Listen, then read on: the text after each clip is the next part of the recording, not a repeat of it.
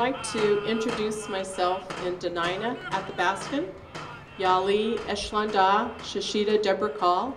Yayi Atana Kanikat Nu Atana Ishlan Kakali Ishlan.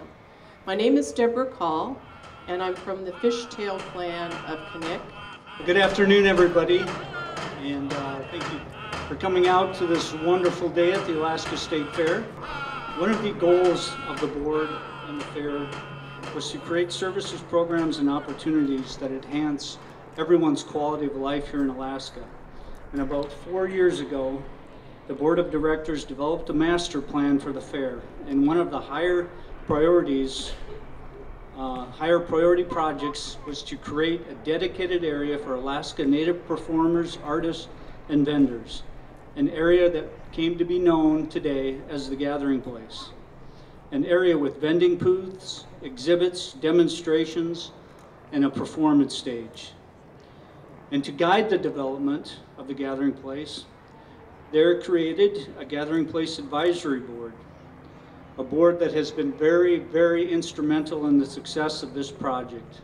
And we put together an awesome advisory board, and we have a lot of our members here today. We've got Buffy Meyer, who owns the fabulous Salmon Bake over there. If you haven't had a chance to try any of their food, that's incredible.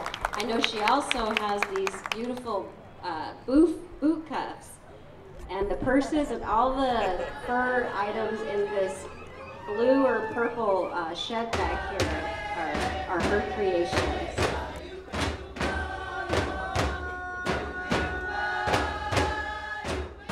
My name's Charles Lane. I'm from Gamble, Alaska. Brought these whale bones down from Gamble, Alaska. They are part of, they were in our trophy yard up in the village, and it took us about a month and a half, 2 months just to get the bones down here. Each of the bones weighs about 600 pounds, and they're 18 foot long. There was 6 people up in Gamble. It took them 5 days to get it from the trophy yard over to the airport and then load them up into the airplane. Yeah. This was harvested in 1978 by Clarence Irgu. That's his first kill. We're going to be erecting them upward, and I've got a whale skull coming down.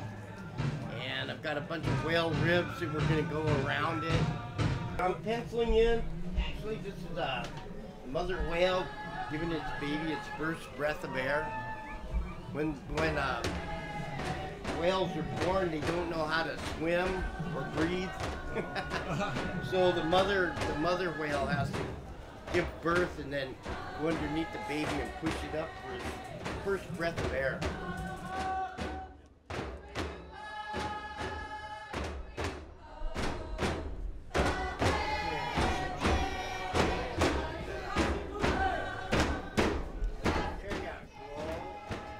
And this art right here is made by my granddaughter, and some of these things over here are made by my daughter.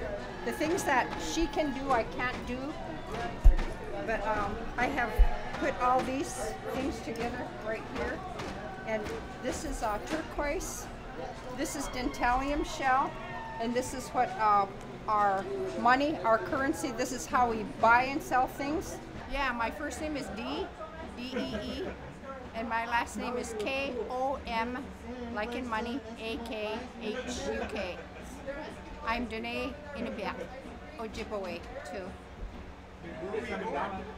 I was born out in the country. I was born in a trapping camp.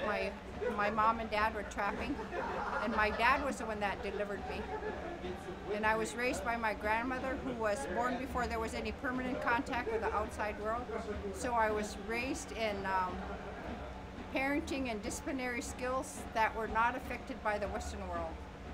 And I think I'm the last person that was ever raised like that. I would pick a lot of berries because I didn't have a boat. And I would trade my berries for the Tlingit native food I needed. So my children were raised in eating Tlingit food. They learn how to sing, they learn how to dance, and they learn how to speak the language starting at the age of 3. And I took them to not only there to that school, but I took them to the elders in Sitka, Alaska, and they taught my children things that are not even written. We know more about you than you know about us. But then here at the fair, they're learning about us. And it's not only the people that live here on this land. This is Dene country, but then there's other people from other parts of Alaska, and we're also learning about them, and we're also learning about their culture. And I think that's very important, that the natives come together and begin to get along with each other.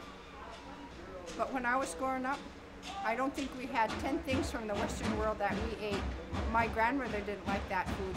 But anyways, we would like to share who we really are, because the Western world, even the non-native people here in Alaska, have no idea who we are. And the basis for our culture was around who we call the creator of the whole universe. And he is the one that showed us where the berries were.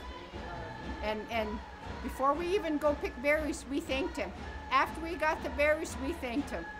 You know, and we still live that way today, even no matter what the church says. I think it would be very important to show the world who we really are, you know, and where we really do come from, because there's a lot of misinformation out there. It's even in books. I read it in books, and I can't believe what they write in books, or when I hear it on in a video or in the movies, and I say, that's not the way we are. But I think a place like this, I think, is very important for us to show the world who we really are and where we really do come from. I understand the old ancient ways, and they make sense to me. Yeah, and that's who I am.